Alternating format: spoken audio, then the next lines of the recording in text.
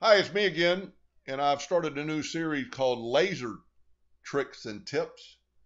I'm the same one that does Corel tips and tricks, and I've never really endorsed anybody or a product.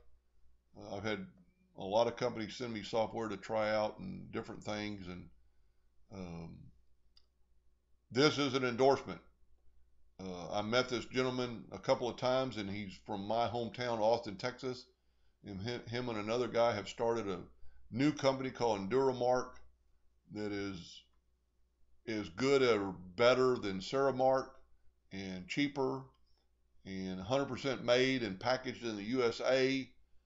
Uh, the quality of the black is just like Ceramark, if not better. I haven't really, I bought a can of Ceramark, a long time ago, and then the nozzle stopped up, and I wasted the can, and it was expensive.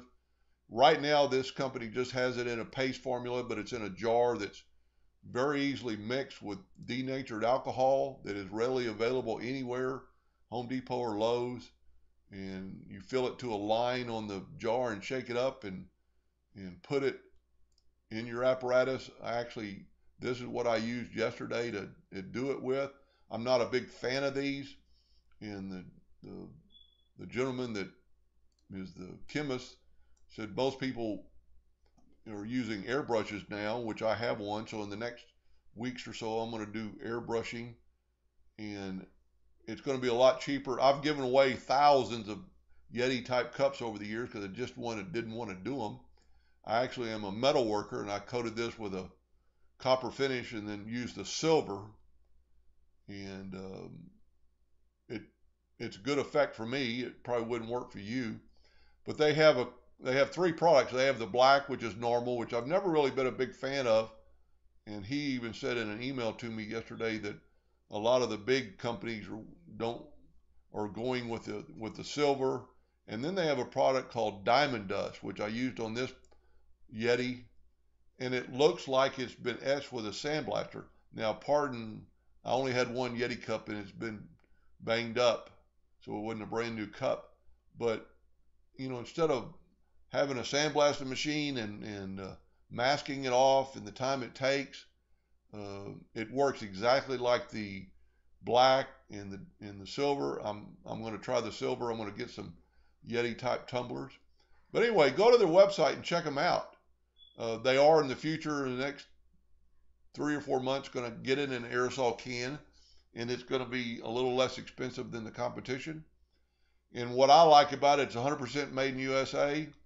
When you email a question to them, it's I'm going to call it like a mom and pop shop. Uh, they do their own shipping. He's the chemist that formulated it. He can answer your questions. One thing he did say that most people put it on too thick, and I just barely coated this on there, and which is going to save you money in the long run. So go to their website, check them out. I don't believe there's another product like Diamond Dust out there, and even their black marking is uh, by far. Well, I shouldn't say that because I've never bought the paste Ceramark. I have bought a paste and where you brush it on, and I was not happy with it because it was just too thick.